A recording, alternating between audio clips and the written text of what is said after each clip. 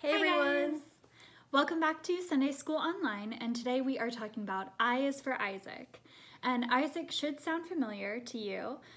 Remember when we talked about A is for Abraham and how God kept his promise to bring Isaac into the world. So we are back on Isaac, and we're going to talk about a moment in Isaac's life. And Isaac has a couple different stories throughout his life where he just really teaches us how to submit and how to understand that God's will is the plan we should follow, right? And so this is one such story where God's hand is really evident in Isaac's life.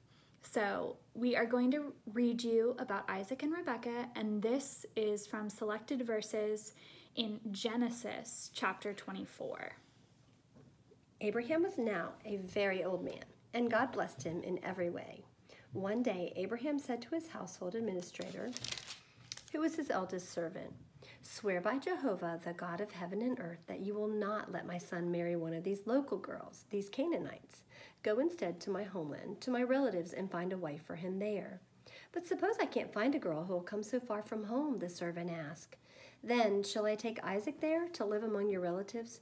"No," Abraham warned. "Be careful that you don't do that under any circumstance. For the Lord God of heaven told me to leave that land and my people, and promised to give me and my children this land. He will send his angel on ahead of you, and he will see to it that you find a girl there to be my son's wife. But if you don't succeed, then you are free from this oath. But under no circumstances are you to take my son there."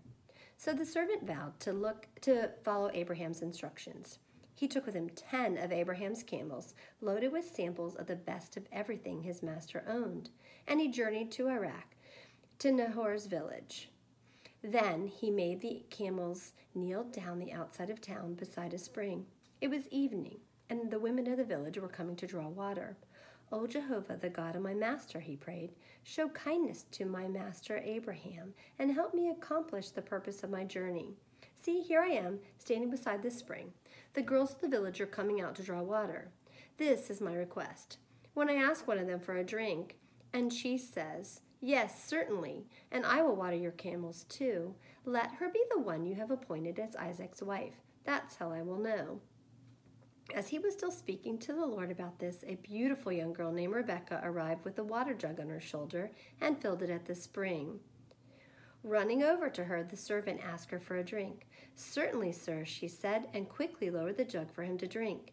Then she said, "I'll draw water for your camels too, until they've had enough." So she emptied the jug into the water trough and ran down to the spring again and kept carrying water to the camels until they had had enough. The servant said no more, but watched her carefully to see if she would finish the job, so that he would know whether she was the one. Then at last, when the camels had finished drinking, he produced a 1/4-ounce gold earring and 2 5-ounce golden bracelets for her wrists. "Whose daughter are you, miss?" he said. "Would your father have any room to put us up for the night?" "My father is Bethel, the son of Milcah, and the wife of Nahor," she replied. "Yes, we have plenty of straw and food for the camels and a guest room." The man stood there a moment with his head bowed, worshiping Jehovah.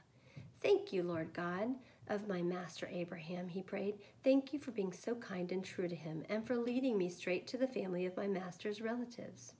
The girl ran home to tell her folks, and when her brother Laban saw the ring and the bracelets on his sister's wrists and heard her story, he rushed out to the spring where the man was standing beside his camels and said to him, "Come and stay with us, friend. Why stand here outside the city when we have room all ready for you and a place prepared for the camels?" So the man went home with Laban, and Laban gave him straw to bed down the camels and feed for them, and water for the camel drivers to wash their feet. Then supper was served.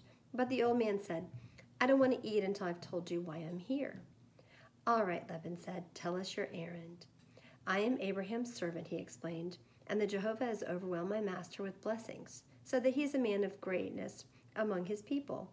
God has given him flocks of sheep and herds of cattle, and a fortune in silver and gold, and many slaves and camels and donkeys. Now when Sarah, my master's wife, was very old, she gave birth to my master's son, and my master has given him everything he owns. And my master made me promise not to let Isaac marry one of the local girls, but to come to his relatives here in this far-off land, to his brother's family, and bring back a girl from here to marry his son." Then Laban and Bethuel replied, "The Lord has obviously brought you here, so what can we say? Take her and go. Yes, let her be the wife of your master's son, as Jehovah has directed." At this reply, Abraham's servant fell to his knees before Jehovah. Then he brought out jewels set in solid gold and silver for Rebekah, and lovely clothing, and he gave many valuable presents to her mother and father and brother. Then they had supper, and the servant and men stayed with him overnight. "Well," they said, "we'll call the girl and ask her if she thinks she can go." So they called Rebekah. "Are you willing to go with this man?" they asked her. And she replied, "Yes, I will go." And Isaac brought Rebekah into his mother's tent, and she became his wife, and he loved her very much, and she was a special comfort to him. All right. So that was kind of a love story, but it's really cool how, the servant went to find Isaac a wife, and he prayed to God, God, please let me know who's the correct wife to bring back for Isaac. And God does, right? He allows the servant, to ask him, say, "Hey, help this girl who's supposed to marry him say these words so I'll know." And God does it. Okay, so let's talk about that. We've got a couple questions that we thought you might find so interesting. Okay, so it says that the camels drank their fill, and she kept bringing them water and water. Mm-hmm. So we thought it might be interesting to ask for you guys to know, how much water did Rebekah actually draw from the well? Yeah, and this is really cool. It was kind of like a science math experiment to answer this. So camels can drink at least 20 gallons of water. That's like a jug of milk. Mm-hmm. And a gallon is a jug of milk. So imagine, camels drink 20 jugs of milk, at least, right? And so that would be 20 milk jugs per camel. And they said in the Bible that the servant brought 10 camels with him. So we got to do some math for those of you that are good at multiplying. What is 20 times 10? And that is, Rebekah had to draw 200 gallons of water. That's a lot of trips to the well. A lot of trips to the water. But it does make sense, because when you think about it, of course that would be a good answer to find a wife for Rebekah, because here she is, and she's not only caring about herself, but she's caring about other people and animals and showing her kind spirit, which God does care about. Yes. Okay, so we'll move on to what can we learn from Isaac and Rebekah's story. So Isaac and Rebekah really teach us that God puts people into our lives for a reason. Think about everyone who's in your life. They're in your life for a reason and for a purpose. And the reason why God chooses these specific people is so that they can help you fulfill his plan for your life. So, and they come into our lives at the right moment, right? Imagine, like, the servant could have gone to the town at a different time, right? And tried to find a girl. If Rebekah wasn't there, it wouldn't have happened, would it? So God makes sure that when things happen in our lives, they happen at the right time and with the right people. Yeah, and they also show us that we need to trust, right? Isaac really hadn't met Rebekah, had he? But he knew as soon as his servant told him, this is the one that God chose for you. He trusted God. He trusted God's influence in his life. And he didn't say, "Oh, are you sure, God? Are you sure?" and question him, did he? No, he said that he made her his wife and he loved her and she was a special comfort to him. So it just shows all of that trust that Isaac had in the Lord and in God's will working out for his life. Mm-hmm. Yes. Okay. Let's show them the cute craft. Yep, so we've got a craft, and for our craft, you need some paper, okay? You need your hand, you need paint, and I mixed my brown paint with white to get a little bit lighter brown color, but it's up to you. You can use tan, you can use brown, You can mix it together like I did. And if you don't have paint, you can trace your hand and then color it brown. Yes. And you need a paintbrush and something to draw and write with afterwards. So what you're going to do is you are going to mix up that paint, and then you are going to paint it onto your hand. And you are going to place your handprint on the paper, just like that, okay? And then you are going to use your paintbrush to turn that handprint into a camel. Yep, she turned her thumb, drew a little head on the end of her thumb. Yep, so my hand was just like that, and I turned these 4 fingers into hooves, so you can see. You draw a little tail for your camel, and then with your thumb, you just kind of make that a neck and give him a little head, right?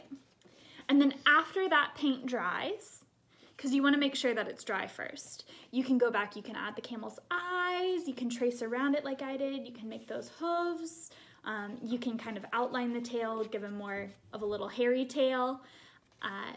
Make sure you draw your well to remember the story of Isaac and Rebekah, how God showed Rebekah giving water to the camels to allow us to see that she was the one Isaac was supposed to marry. And then write, live a life led by God up top, so we know we should always live a life that's led by God and listen to God's will in our life, right? And we also have a fun game. Yes, so for our game, you'll need, you can kind of, I have rocks, but they're 2 different colors. You can use game pieces, you can use scraps of colored paper, beads, but you want, for however many people are playing this game, you want them to have different colors or different ways of knowing whose is whose, right? And then you need a blindfold. So this is a little scrap of fabric, like a bandana, that we can tie around us, right? And you want to make sure that it fits around your eyes, because you don't want to see, right? Because this is a game that's going to help us trust, like no Isaac peeking. Had trust. No peeking. So you can't peek, right? And you will scatter the different game pieces over the ground randomly. I would do this after the blindfold is on the first person. So if I were being blindfolded, Missy Lane would scatter the game pieces around, and then she would direct me to my color. And I would only be able to pick up 1 color piece. So she would have to tell me just with words, and I'd have to listen to her not being able to see to pick up those pieces. So she'd have to tell me like left, right, hot, cold, however you'd like. Okay, we'll try one. Move your hand slightly to the right. Hot, hot, hot. Okay. I've got one. You got one? Yay! So then afterwards, after you collect all your pieces, you can see. But it's a good exercise in trust. And then obviously after my turn would be done, Missy Lane would put the blindfold on and I would have to direct her. And you can practice them getting something in your house. Like maybe you can direct them around the couch and making sure that, or somewhere like that, or direct them to the dinner table. Yeah. Just make sure you remove big obstacles. We don't want anybody getting hurt. Yes, not getting hurt. Okay, let's go ahead and pray. Dear God, thank you so much for sending us this story of Isaac and Rebekah to show us that you put people into our lives for a reason. Please help us to trust in your will and in your plan that you have for all of us, and allow us to see and reflect on why people are in our lives and why we might be in others' lives. In your name we pray, amen. And we are thankful that all of you are in our lives. Yes. So we love our church family. We do. And we do. We include that in our prayers all the time. So thank you for being a part of our church family. Yeah. And we will see you next week. Bye.